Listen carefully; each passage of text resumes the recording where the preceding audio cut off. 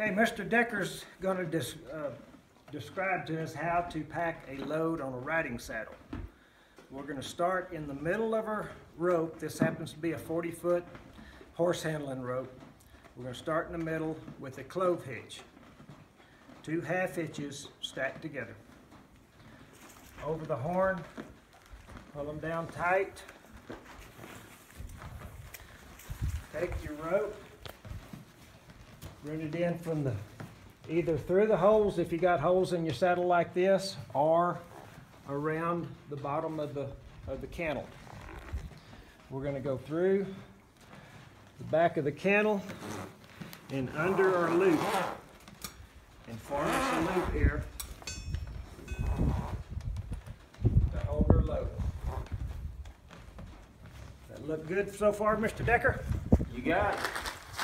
And you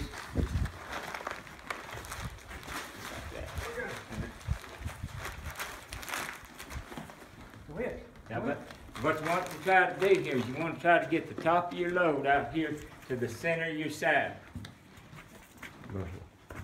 And then you just pull this loop up, pull it down tight here. Reach up and get a hold of it. Don't try to pull it in the middle of it. Get up toward the top. Reach this down good and tight. Come up under here. Go up over your original loop where you first started. Always over, never under. Throw your slip knot in here. This rope's a little tough to work with because it's a horse handling catch rope. Not as pliable and soft as your sling ropes normally be. It's gonna make it work. But it might be something that you have But with you. it's something you're gonna be carrying with you. You get in a bind, you got a way to get out of that bind.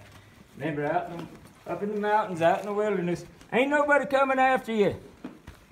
Have something to get yourself out of trouble if you get into trouble. And if you're out there enough, there will be the day. Then your tail comes back down to this loop right here, and you can get a pull, but be mindful that cinch is already pulled, and when you pull up on it here, you're tightening it. So use some sound judgment when you go to tie off. I don't really have enough rope to make a real pretty kind of tie off, but I can tie it off right